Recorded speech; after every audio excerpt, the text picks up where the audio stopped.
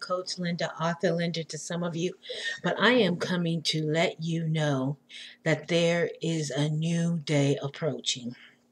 Many of you have gone through hell and high water over this past year. I know I have.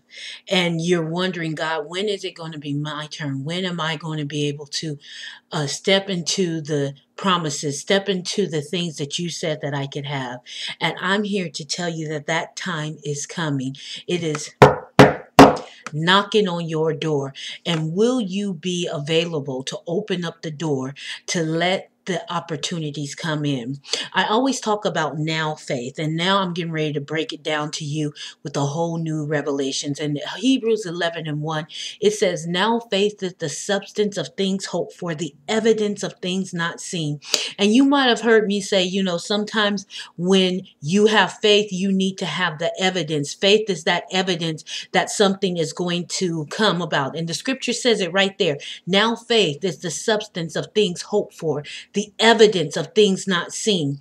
But let me tell you something about substance, because you're right now in the place of substance. You're right now in the place of you don't see it, but you have to believe that it is there. And I say all the time, you've got to see it before you can see it. And this is what I mean by that. There are things in your life that are evident that something big is coming, that something greater is happening, that something is just around the bend, but you've got to be in the right position to receive it.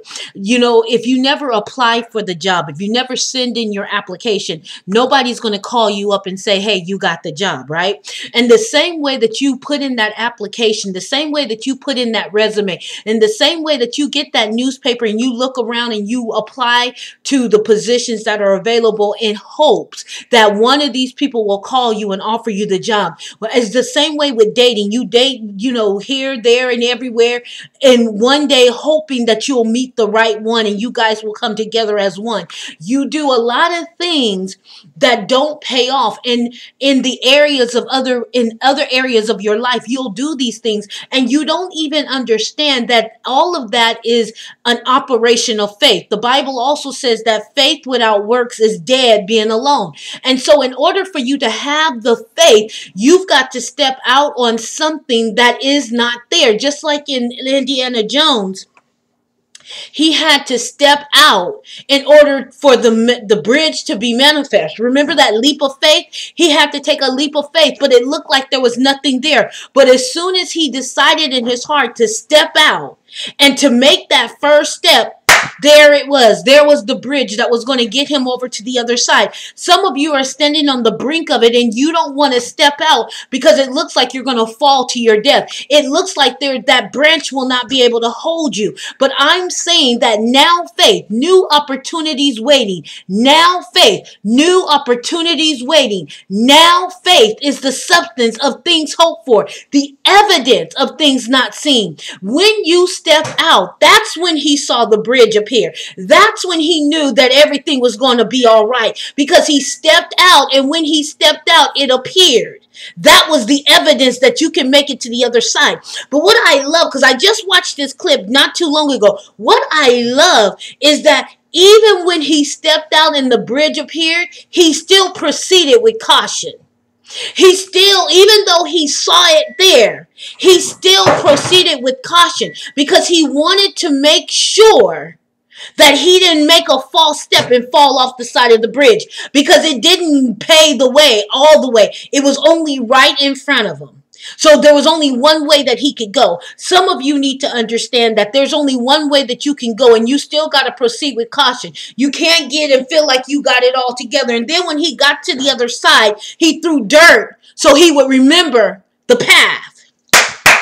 He threw dirt so he would remember how to get back. He threw dirt so he would remember how to cross back, because he needed to come back that way because he was trying to save somebody else's life. This is what you don't understand about God and what he's trying to do in your life. So listen, this is what I want to offer to you. If you want to start 2016 strong, if you want to finish 2016 strong, if you are sick and tired of the hell that you're going through, if you want to see the manifestation manifestation of God in your life, if you want to see the promises, if you want to see your destiny and your purpose fulfilled, I'm getting ready to tell you how to do it.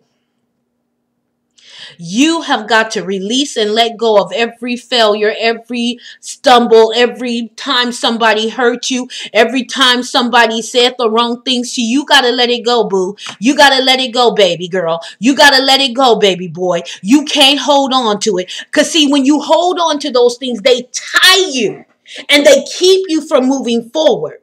You might feel safe right now, but there's so much greater ahead of you, and you can't look back. You can't turn around now. You got to keep going, because guess what? There's a storm coming up behind you. There's an earthquake coming. There's a tornado coming. There's a thunderstorm. And so you can't go back that way. You can only go forward. And will you take that leap of faith? Will you take that step of faith? Will you trust God in every area of your life? If you are struggling and you say, Linda, it sounds good, but I just don't know if I can do it, then I want you to go ahead and get in contact with me. Email me at coachmenow2. That's coachmenow, the number 2, at gmail.com. And let's set up a strategy session. Let's set up a consultation. Let me coach you into forgetting those things which are behind and pressing towards those things which are to come. Because that's where you're going to find the calling, the high calling of God. That's where you're going to find the prize. Keep your eyes on what's coming and not what's behind you. Because what's behind you only brought you misery. What's behind you only brought you pain. What's behind you might have been a success, but now it's behind you. Forget that and let's move forward. Because 2016, we've got to start it strong and we've got to finish it strong. So in the last few days of 2015, let me help you get to the place where you can be all that God says that you can be, where you're not just existing, but you're thriving. You're not just walking, but you're walking in the favor of God. You're not just talking, but you're talking what God is saying. And the truth of the matter is, you are worthy of what God has already decreed and declared over you. You know why? Because He's made you worthy. So let me help you. Let me help you. I had to come to the realization of this on my own. I had to come to the realization that, you know what? My 2015 wasn't as great as it could have been. And that was nobody's fault but mine, because I chose to believe the lies. I chose to believe I was defeated. I chose to believe that I was unworthy. I chose to believe I say out of my mouth that God is not a man that He should lie, nor the son of man that He should repent. But I didn't believe it. And I thought, you know what, God, you made a mistake. I'm not the one. I'm not the one to carry this load. I'm not the one to do this ministry. I'm not the one to grow this business. I'm not the one. But God said I am. And so now I realize I am. And I want to take you along with me. I want you to have the very best 2016 that you can have, but it's going to have to start with you changing your mindset. You being transformed by the renewing of your mind. And how are you transformed by the renewing of your mind? That takes the Spirit of God and the Word of God. So are you ready? His hand is out to you. He's saying, come, my beloved.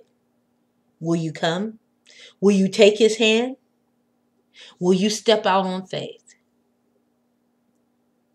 Because truth is, I'm right there with you.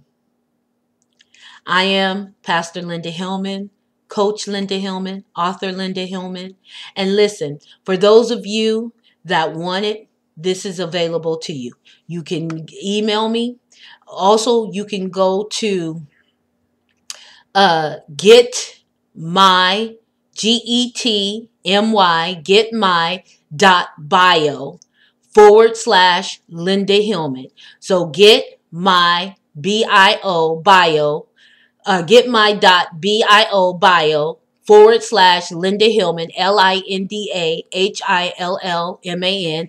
All of this will be down in the box up under me in the description. You can go and you can get that, and you can get a free book a download to a free ebook called Start Strong, Finish Strong. But more than that, don't think, oh, I'll just go get the free resource and then I'll let it be. Get some help. Even if it's not me, even if I'm not the coach for you, get some help. Don't try to do this on your own, because where has that gotten you so far? Doing it on your own, where has that gotten you? The Bible says, forsake not the gathering together of yourselves, and the fellowship of one another. Why? Because we are helpers one to another. We are a body fitly joined together, and we need one another. We need one another. And my name may not be Cindy Trim. My name may not be Paula White. I might not be Juanita Bynum or anybody else that you revere highly. But I guarantee you, the Holy Ghost on the inside of me is the same Holy Ghost. The same anointing that's on there is on me. And I have been anointed to do what God has anointed and appointed me to do. So let me help you, because that's why I'm here. Don't worry about the finances. Don't worry about that. We'll work something out. You just come and get the help that you want. And let the Spirit of God lead me to the right plan and the right purpose for you. That's all you got to do. Trust God. Don't even trust Linda Hillman. Trust God. Trust God that God has a message and He's trying to get it to you. And He'll use whatever vessel you allow Him to use in your life, so you can be what He wants you to be, what He's ordained you to be, what He's called and gifted you to be. Because truly you are a gift to the world, and it's time that the world receives its gift. You be blessed. You be encouraged. Remember, only those that can see the invisible can achieve the impossible. And I want you to dare to be who God says that you are now.